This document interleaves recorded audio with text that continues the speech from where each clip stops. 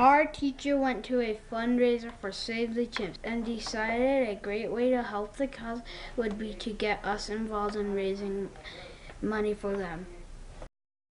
She then showed us a movie about the chimps, and we decided to make chocolate truffles to sell the Valentine's Day. This is the story of how it all began. Because chimpanzees are genetically similar to humans, in the 1950s the Air Force used them to test the effects of space travel. He was the first chimp to blast off into space in 1961. He was only 3 years old. In 1997, the U.S. government sent most of the chimpanzees to the Colston Foundation, a New Mexico laboratory with the worst record of any animal research lab. The chimps were kept by themselves in small cages, and experiments were done on them. Save the Chimps is an organization that was founded to help these chimps. They sued the Air Force to get the chimpanzees away from the Colston Foundation.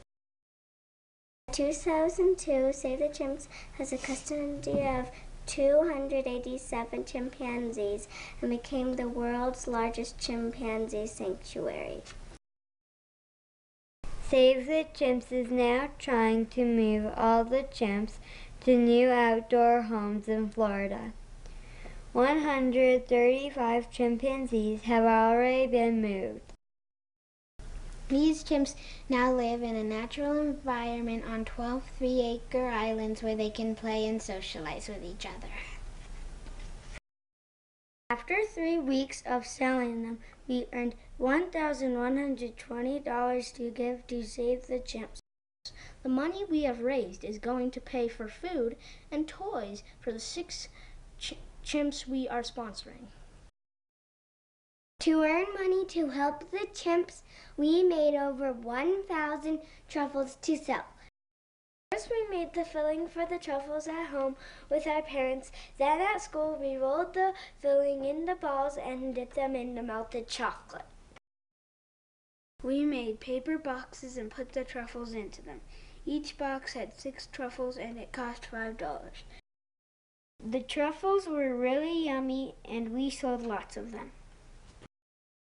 The chimps we are sponsoring are called Garfield, Melody, Gromit, Lil Minnie, Jack, and Bobby.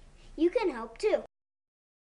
If you are interested in adopting a chimp, go to SaveTheChimps.org and click on Ways to Help. Those chimps deserve your help.